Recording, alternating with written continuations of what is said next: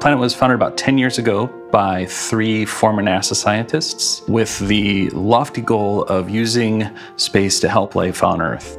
What we've done since then is pioneered the use of very small cubesats to put up a fleet of satellites that scan the planet on a daily basis. So we've got about 10 years of data of daily images of all of the land masses on Earth. What we're doing with that data is helping with agriculture, forestry, disaster response. We can help farmers determine levels of moisture within their fields. We can help governments with stopping illegal deforestation.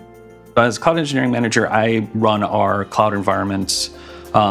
What we do is we provide the ability for our product teams to develop within those environments as smoothly and easily as possible. Ultimately, my job would be best described as getting the cloud out of everybody's way and let them innovate.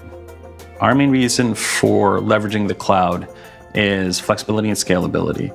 We need the flexibility to be agile, to bring new products to market as fast as possible. And we need scalability because we're processing massive amounts of data and we're also storing massive amounts of data, right? So we need something that can scale up with the amount of data we have, 10 plus years of daily images of the entire Earth, and then process all of that data when necessary. The primary usage of AWS has been driving our mission systems. We use AWS GovCloud to be able to actually run and task our satellite. So satellite communication, telling the satellites where to go, all of the monitoring of the satellites, updating of the satellite software, all of that goes through AWS. Being in GovCloud allows us to meet our ITAR and EAR requirements. It's really the best game in town for that.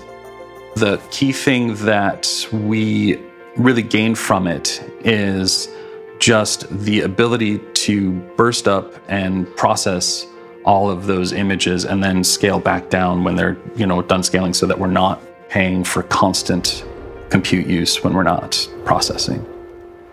We consistently exceed 300,000 reads per second when accessing data on S3. And that's just something that we wouldn't be able to do outside of the cloud. It just wouldn't work.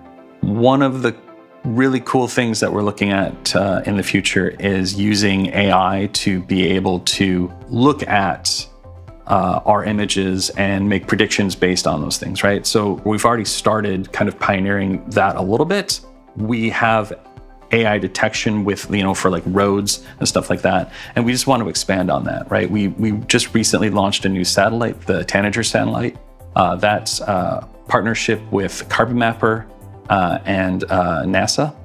That's the first satellite that's actually able to see the wavelengths for carbon buildup within the environment. We can now really bring kind of unparalleled detail and insights to our customers. With Carbon Mapper, they can look and say, here's a polluter, or here is a factory that's currently kicking out tons of carbon out into the environment, and we can work with various different countries to rectify those problems.